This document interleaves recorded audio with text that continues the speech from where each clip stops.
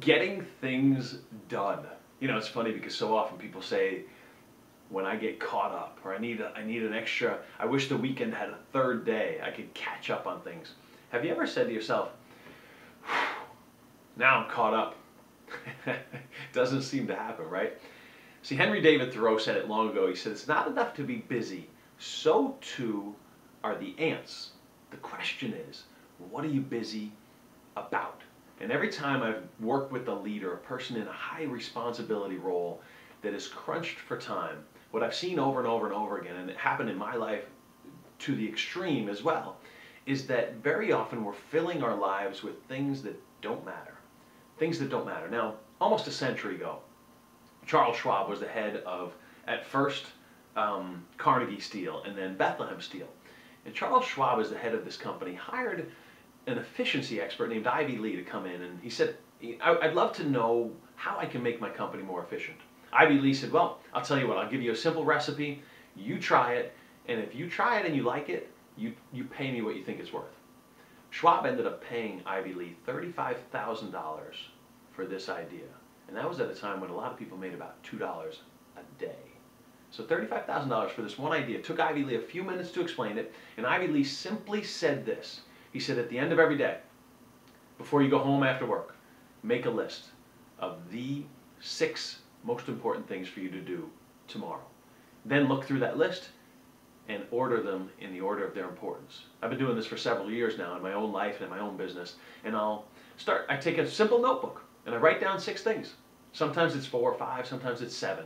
So sometimes I violate, have to send Ivy Lee a note, sorry about that.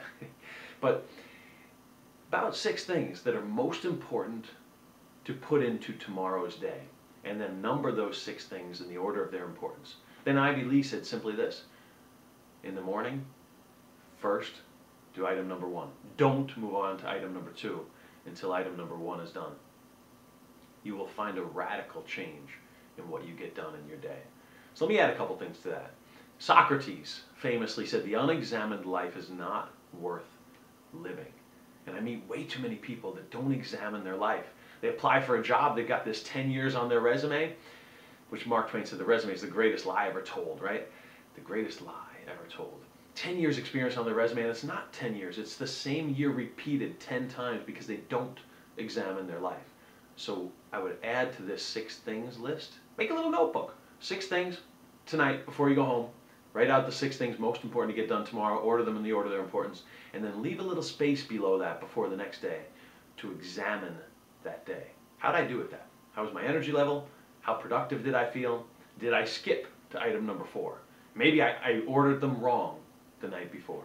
But take a few notes and examine that day, and you will see tremendous progress in what you get done over the next few weeks and months.